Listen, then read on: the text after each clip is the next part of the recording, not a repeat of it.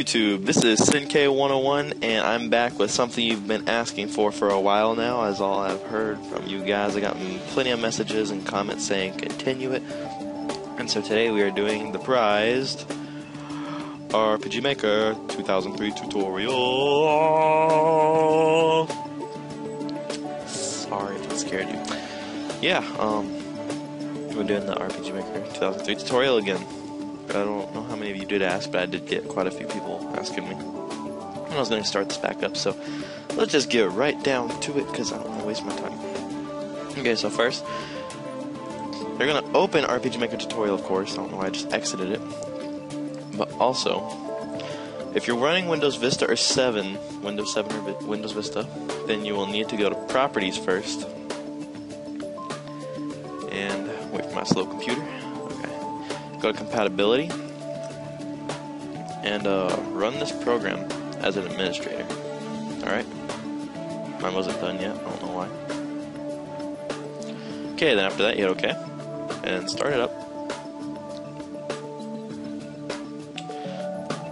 Sorry, my computer's really slow. You gotta allow that, of course. You don't want to cancel it.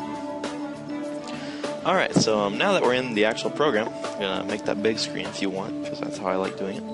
And now, I'm going to give you a layout of what all these do. This is project.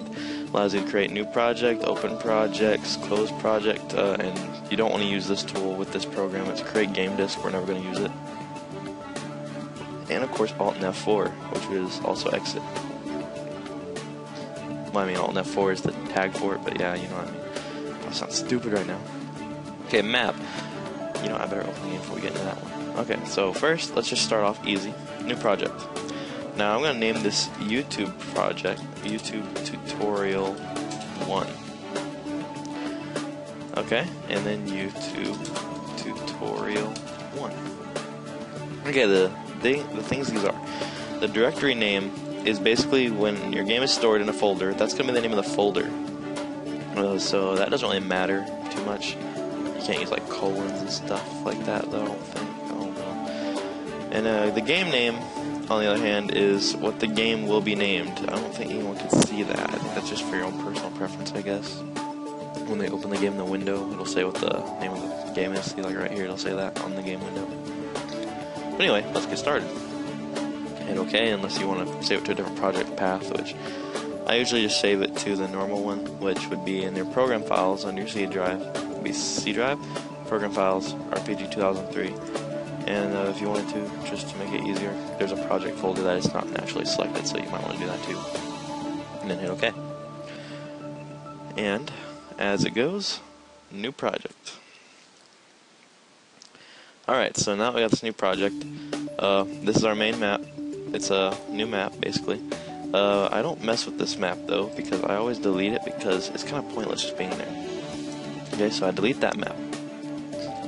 Now, what we're gonna do is first this is gonna be an overview. This is gonna be a first tutorial. It's gonna be a remake of my first one because my first one was horrible. It was dreadful, man, horrible. Okay, so let's give a layout of the buttons. Map, save map, revert to last save. This will basically, like, if you make a map and you just made something that looks awesome, but you want to try something and you don't know how good it'll look, you can save the map, then do it. But then if you find out you don't like that change, you can hit revert to last save, and it will just delete everything you just did and go back to the last time you saved it. So that's pretty interesting. Editing mode, lower layer, upper layer, and event layer. I will tell you what those are when we get into the mapping part, but they will also be on our toolbar as well, which is right up here. Okay, map zoom. All these just zoom into the map different ways. I'm going to give you a demonstration of them all. And also for those, here's the project buttons, here's the map buttons, and the layer buttons, the zoom buttons, and then all this stuff right here, which I will tell you what all that is in just a moment. Now, in tools, we have the database, the resource manager, the listen to music, and event search. Now, listen to music doesn't literally mean you're going to be listening to music. That's actually, like, you can listen to that music, but it's mainly music for the game. Game is test play, full screen mode, and show title. Okay, now, on these two, when you do test play, you know what that does. It basically tests the game. But on show full screen, that decides if you want your game to be full screen or not. I usually don't for window, I put it in window just for testing. On the title, do you want your title screen to show? You can make it to show a blue screen and say start game or whatever, or you can actually make it show the title and play music. And then help, we got contents and about, which do not work with this program because it was transferred over to the US or something, I don't know. Anyway, let's get started into the mapping portion. Okay, so we're going to create a new map, which means, oh yeah, I didn't check. You gotta right click, hit new map. And then let's name this map 1. Now this is the tile set you're going to be working with. So it can be anything you want it to be. So you can be like a world map, a town, an inside map, a dungeon, or a ship. Now I'm just going to show you a demonstration of a world map first. And dimensions, whatever you want. I'm just going to put 32 by 28 because that fits my screen dimensions pretty well. It depends really on your resolution, but I just want to take up this whole box for me. You'll have to test with that. BGM, we'll get with that later into the maps when I actually start getting into showing you how to make a game and stuff.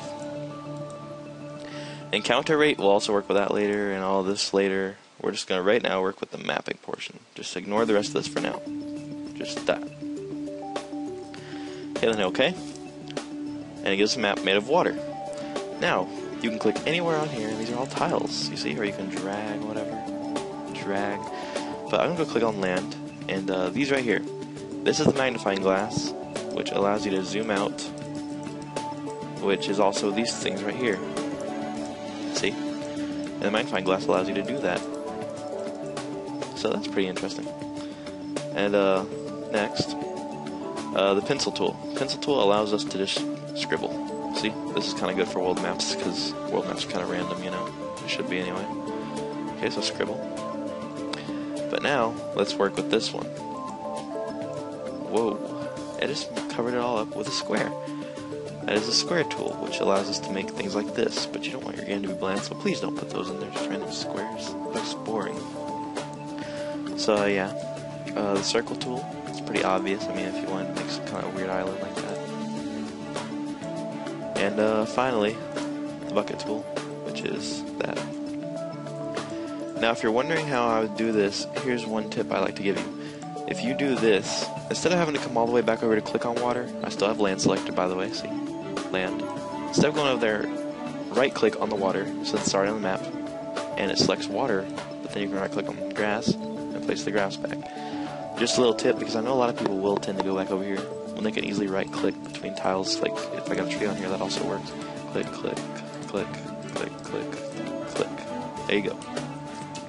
So yeah. So anyway, that's pretty much the mapping. Oh wait, I forgot something. Okay. Now with these pink tiles, what these will do, which we will get into what they do later, this is mainly for a venting type thing. I will show you what that is. I mean, that looks pretty bad, but I'll get into that when we start doing parallax. But right now we're not working with that, so let's also do another really quick thing. We're gonna make an island, just a little square island. It's boring. But now for the layer tools. What is that doing? It's changing the color. Now it's not meant to change the color. Now what it does is down here is the first layer, which is the ground layer, which you walk on. This blue one is the second layer, in which there will be your buildings or stuff, but in the world map case it'll be the towns and stuff. So you can click and you can walk over these still due to tile set, but you can also make other things like it's just a second layer with more objects and give the game style and stuff. Now in the bigger different maps, they will be buildings and things that you use. Now let's find a little thing. This is the event layer, which that's what the event is, but we're not going to get into that right now because this is just our basic overview. Alright, so okay, and so now we got all that done pretty well. We're going to get into some things and show you what everything does. Now, the database, this is where everything happens right here, basically. This is where your heroes are, your characters, all of that, what's going to happen, the classes they can be, the skills they can use, the items you get, I mean, and then there's monsters, monster groups, attributes, conditions, animations, second animations, battle layout, terrain, tile set, string, system, system 2, and common event. Now, we won't get into any of this today. I know I'm saying that a lot, I'm sorry, but this tutorial is an overview, and so we're not going to really do any of this, but trust me, in the second tutorial, we will get into making a game, and we will finish a game, hopefully. It won't be a big game, but it'll be a small one. Okay, well, anyway, besides all my blabber, I don't know if I said that right, but anyway. Okay, second, the resource manager. This is where we can import custom resources, like as if you said you went online, you found this cool character, or if you drew your own, and you're like, I want to put Cloud in my game, but Cloud doesn't come with this. Then you can import any character from anywhere in your computer, like just on here. Just import crap. It works for music, movies. Movies are custom for this type thing. I mean, they're kind of weird. I'll show you that. I don't really work with movies in here though, but it's kind of interesting. Frames, game overs, tile sets, all that. Okay, next is the music manager. This is where you can listen to random music if you wanted to. I don't know if you'll be able to hear this. Let's see if you can. Kind of lagging out since I'm recording, but that is the music. You can choose music there, which is also for maps, which we will show you later. And then the event search. This is if you had, if you made an event called option 1 for some random reason, I don't know. Then you could come in here and look for the switch name, the event name itself. You can choose what map it's on too, and all that. But this is like if you don't remember where you put an event, but you know that event is causing a problem, and you don't remember exactly where it's at. You just easily look it up in here, so it's pretty handy. I never really use it though, because usually I perfect my stuff when I'm doing it. I'm not saying I'm perfect, but I do like to when I make a map, I test that map flawlessly, make sure it's flawless, just to make sure, you know. And then the test game, first before we test game, we will have to do this. Place party starting. And then we're going to do test. Save the map, yes, you always have to before you test play, I think. Wait for this to pop up. Oh my gosh. See, the name of the game will pop up in the window. That's what I'm saying, if you really care. And, new game. Let's say new map. I'm not talking about new map. And then you got your game test here, and there you go. You've made your first thing in the game. And that is pretty much the basics of the RPG Maker right now, and I will get into more later. But that is a basic overview of what we're going to be working with, and in tutorial 2, I will be showing you, we will get into mapping. I'm pretty sure. We're going to map our first place in the game, make our first place. So, as a rundown of what we're going to do, I'm going to try to make it to where the first tutorial will be mapping our first town or whatever. And after we map the first town, third tutorial, we will get into eventing and stuff like that. Actually, wait, no, the second tutorial. Sorry, I'm playing this all out in my head right now. It's kind of all jumbly. I think I will do the database, because we have to work with the database first. But yes, we will do we'll do the mapping first. Okay, I don't know. We'll find something out, but I will do something in the next tutorial. But anyway, that is RPG Maker. I will not abandon it this time, I hope. So, guys, please bear with me. It is kind of hard to make these tutorials because I am limited on time with this stuff and things. And I just get complicated and everything. I can't think this all in my head at times. So, anyway, thanks for watching. And for all you people wondering, where did Sin-K go? Where's his Grand Theft Auto tutorials? Grand Theft Auto playthrough videos, they are coming back, but I am having problems with Wii Game this time. I know it's not Grand Theft Auto, it's Wii Game. Everything hates me. But yeah, I will get back into that too. And also, if you watch my live channel, that's kind of dead. I'm going to try to start that back up, but I don't know. But anyway, thanks for watching. Please leave your comments if you have any questions. Send me a message. Send me a friend request. I'll friend you. Why not? Please rate the video if you want to. It'd be kind of cool to know how I'm doing. Thumbs up, thumbs down, whatever you think. And subscribe if you like my videos. I'm not asking you to, but you can. It'd be very nice.